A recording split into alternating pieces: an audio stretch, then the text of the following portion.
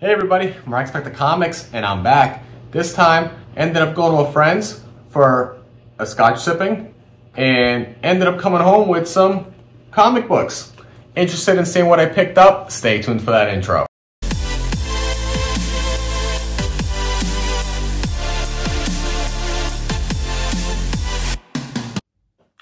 Alright, so welcome back, guys. Hopefully you guys enjoyed that little intro. So if you figured out by now, we did a little bit of Scotch tasting and some comic book trading, swapping, purchasing, all that fun stuff that we do.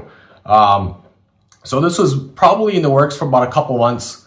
And I think we started back in November. We started discussing the whole Scotch sipping and ended up getting together in February. So definitely a few months in the work. We all met up at John Ross's house, a good buddy of ours. We call him Big Daddy John Ross. So shout out to John for hosting the event. And there was, I believe, 7 of us that participated in the Scotch sipping.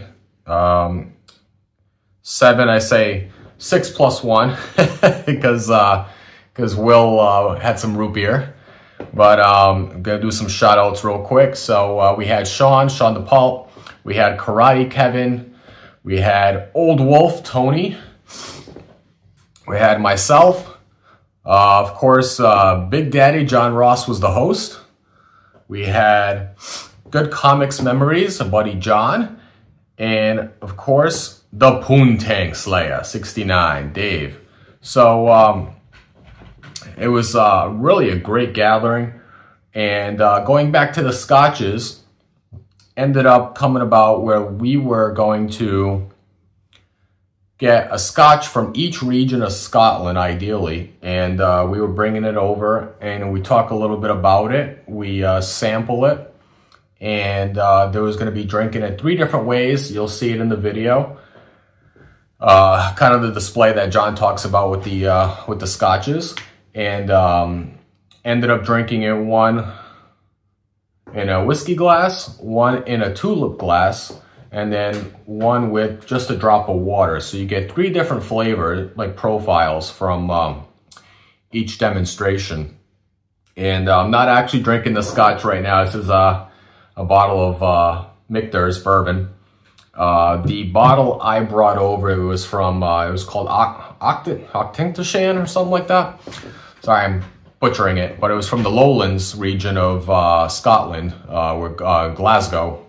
And we were all bringing over a regional Scotch. So we had a Scotch from the Lowlands, the Highlands, Speyside, Islay, I believe it's pronounced Islay or Islay, and Campbellton Town. The only one that wasn't represented was the just the islands itself. But so we had a very good spread of Scotches. And get set up. I'm intrigued. Yeah, I've been drinking my Scotch in one of these, so I've never had it in. Yeah, you need. What did they? This is alcohol. I'm gonna take a. That's not even a third. It's not a fourth. And then what? You should pour it into here. Pour it in there.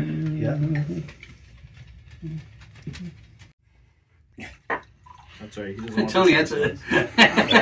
Tony's sleeping on a double couch tonight. Yeah, that's right. That's right. How far are you going to drive tonight? Somerset. It's not the drive. It's crossing the bridge. So sorry if you guys don't drink Scotch and I'm boring you, or I apologize, but we'll get into the comic books. So you've seen some of the footage. It was fantastic. We had a great amount of Scotches. Some of us even bought out the Scotches if you really like the specific Scotch. John said he would trade some comic books for a bottle of Scotch, or I know Kevin ended up buying one of the bottles, I think, from Sean, which was not a big fan of the Scotch. He said he was more of a bourbon guy. But yeah, we had a blast. Some great food pairings with it. Ended up bringing my pool stick over. He cleared out his pool table. I played a couple of games with Will, ended up winning one of the games. He beat me on the other game. So it was a fun time. I hadn't played pool in a while. And in between sippings, because there was, I think, 6 different Scotches, we had to take a break because either, you get hammered pretty quickly. It creeps up on you when you're doing 3 different samples of each Scotch, drinking it 3 different ways. So in between, we were down in the basement hanging out, you know, chilling and looking at comic books, and just like everybody brought some comic books to sell, trade, and what so forth. I brought, I think I brought a long box, 2 short boxes, and like a small tote of graded books.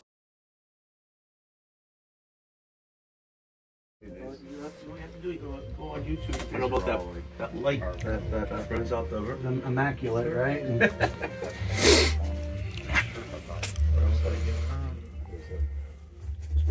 Yeah, so Didn't really plan on this being a comic book event, more just put together, and this is a. Oh, that's cool. Yeah, there's more.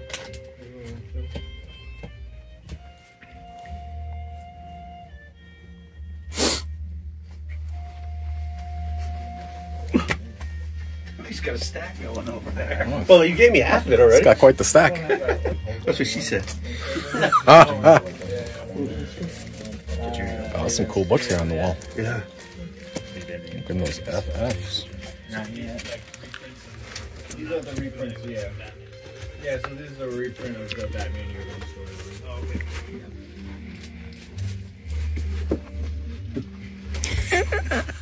This one's another tune. Oh, there you go. I mean, if you've got them, just put them back in the boxes.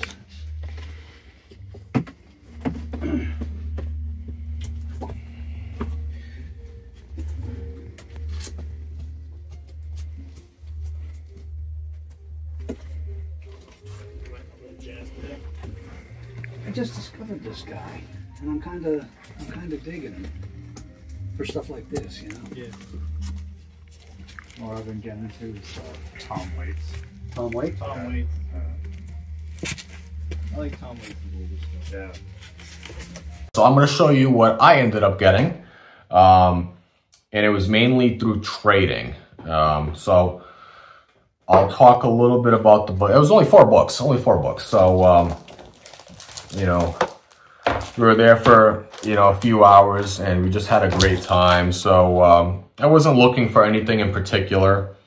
So you saw in the intro video, this book right here. Love this cover. Never owned this book. This is Fantastic Four, issue number 75.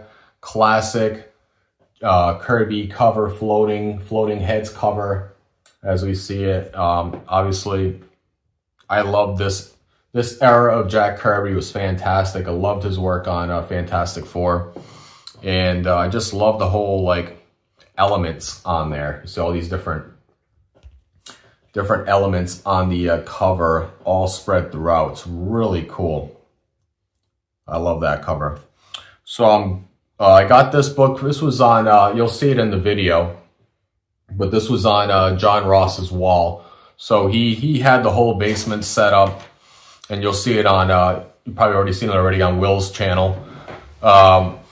He had the whole basement set up with stacks of long boxes and short boxes, and then a wall like with key books and just cool covers. So this was one of the, when I was looking at the wall last second, you know, before I headed out, I ended up getting this book, and I talked to John. I was like, hey, John, what do you want for this book? He was like, just take it home. I was like, are you kidding me? I was like, you don't want any money for it? I was like, oh, no, just take it home. I was like, all right, well, you know, so I appreciate it. Thanks so much, John. That was really cool. Really nice A-OK. So thanks for that. The rest of the books were via trade. So I'm going to show you the first book. This is the raw copy. I've had this book once before. I believe this was graded, I want to say at a 9.6. And so I ended up getting this book back. It's funny how that happens. So this is Marvel Now .1, issue number 1. First appearance of Kamala Khan. And this is really nice shape. When I took it home and I looked at it even closer, it's in pretty nice shape. It has a couple of spine ticks, but they don't look like they're color breaking. So I might have to send that off for grading. But I ended up getting this book from Will via trade. He was looking at one of my short boxes, and I had first Sam Alexander, the second or third Nova, I forget. But he was looking for that book, and it was in pretty decent shape. And he was like, well, I want that book. And he ended up trading me for this book. And then I also added in I think it was the Venom issue number 28. It was graded in a 9.8. So I was like, yeah, that's fine with me. I'm more than happy to do that trade. So, and he was happy because he got that Sam Alexander book. So that was cool. The second book I ended up trading, and this one was with Sean and Will. I know they were looking after that ASM 569 book. The first was an Anti-Venom, that really cool Adi Granoff cover that shows the face up front. It was a really cool cover. So I had that book rated in a 9.8. And I was like, yeah, you want to trade? Excuse me. For that, I was like, yeah, that's fine. And Sean ended up pulling out this book. And I was like, yeah, that's cool. I've never had this book before. So yeah, let's do it. If if you're cool with the trade, I'm more than happy to do it because I've never had this book, and this is a great book. This is Batman: The Dark Knight Returns, issue number 1. This is graded 9.6, second printing. Really cool book. Classic stories by Frank Miller and artwork by Klaus Janson. First appearance of Carrie Kelly. And on the back, you got a pretty simple cover, back cover. But obviously, we see this cover, and we're very familiar with the storyline. It's been homaged many times as well. So I was really, really happy to do that trade as well. So that was the second trade I did during the show. And then the last book, I ended up, had a little bit of that. Ooh, that's good. What is that? Michter's. Very good, very good. So if you guys enjoy your bourbons, highly recommend Michter's. Very smooth too. The last one I ended up doing a trade with David, the Poontang Slayer. It's the first time I met David. Really cool guy. Had some cool books with him as well. And he was really interested in my Submariner. I think it's issue, oh shoot, I forget now. Issue 32 or 33, I forget. It was the first appearance of Lyra. It was one of the bigger keys in the Silver Age Submariner comics title. And he's been collecting Submariner comics for quite some time. And his goal, I believe, if I'm not mistaken, was to get every issue in that title, which I think is like 50 some, I forget how many issues. It's in the 50s or 60s, I forget. Quite a bit. Was to get every book in that run graded, I think in a 9.4 or 9.6 or higher. So I was like, holy crap, that's quite the feat. So I had that book with me. It was graded at 9.6. He was very interested in the book. And I was like, yeah, that's fine. You know, let's trade, you know. So he whips out this book. I was like, okay, cool. On the low, I've kind of always wanted this book for quite some time. Was never aggressively hunting it by any means, but I wanted to get it eventually. So ended up doing the trade, and he was like, yeah, I got plenty of copies of this issue graded. I think he was like, I think I have this book graded in almost every grade. So I was like, I'm more than happy to do that for the Submariner first Lyra. So the book in question, boom, Submariner issue number 1. This is obviously the big premiere issue. I loved how they did this back in the 60s. They did this with Iron Man number 1, Submariner #1, and Iron Man and Submariner #1. They did this whole like this little big bubble here, big premiere issue. Love this cover. You see Namor. It's huge. It's like jacked in this cover. Cover done by who is it? John Buscema and Saul Brodsky cover, and obviously written by the legendary Roy Thomas.